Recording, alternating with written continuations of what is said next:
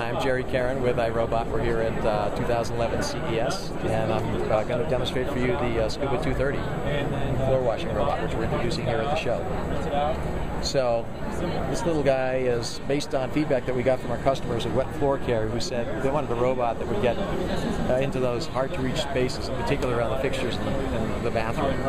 And so you see he's going to go back there now. So what we did was we put a challenge up to our engineers, hey, how can you make the product smaller if you have a smaller diameter to make it fit in these spaces? And they were able to do that. They reduced the diameter to 6.5 inches. Still has the same height at the top level as the highest point on the Scooba 300 series, which is the top of the Archon. And the way they accomplished reducing the diameter was through referred to as an active reservoir system. And when you first, so let me kind of explain that here by looking at the robot. So in order to use the robot, you pop open the fill door, put it under your faucet, fill it up with water, close the door. It has the same sort of scrub system that you see in the Scooba 300 series, where it sprays down clean solution, it scrubs it, then it picks it up with a squeegee in the back. I don't think I've closed this door for you. I left it open. That's the problem. It's dripping. And so as the clean solution is put down, the dirty solution is picked up by the squeegee in the back, and that dirty solution goes into the same volume where the clean solution is, but they never mix like they might have with a mop that goes in a bucket, right? And that's because the active reservoir that's full of clean solution shrinks as it's put down on the floor, leaving room for the dirty solution to come in. So is that like a flat, a horizontal partition or something? I can show you here. So it's like a bladder type of design. You can see there's still a lot of clean solution in that. Right? So that shrinks as the clean solution comes out, leaves space around it for the dirty water to come in. Okay? And so that's how we get the smaller diameter. Also by changing, shrinking down a lot of the mechanical parts inside as well. So it's like, you make a smaller cell phone, you make a smaller touchpad. It's a real engineering challenge from a system standpoint.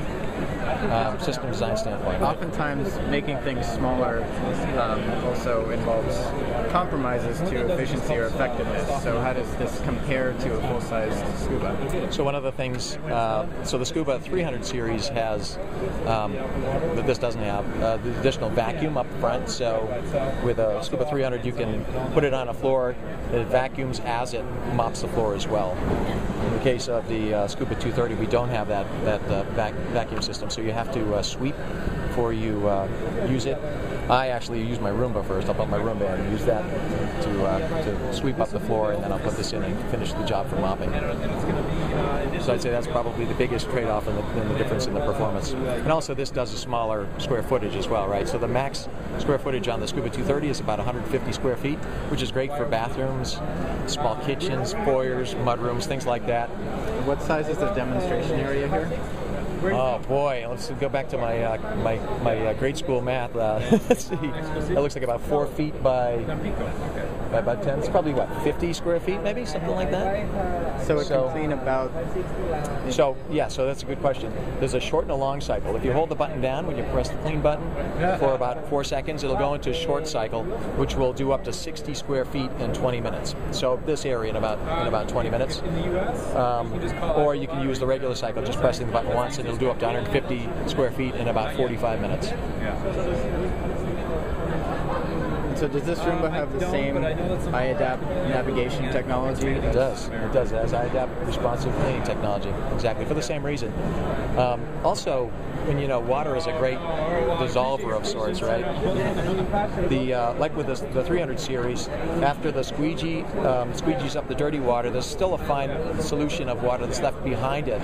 We actually spray a little bit more water on the floor to let it sit there and soak up the harder, the tougher stains. So when it comes back, because of iAdapt cleaning technology, it's going to come back and do multiple passes. Some of those particles will be loosened up more, and it'll pick them up better on the second or third pass. So you leave the floor a little bit wet on purpose? Yes, early on in the cycle, and then we pick up more water as we go through the cycle. And does this have any docking options like the Roombas do? In this case, generally floor mopping is more like an activity where you go to just do it and then you walk away. So in this case, no, it's something that you plug in when you're done. There's not a dock where it sits out. And what's the pricing and availability?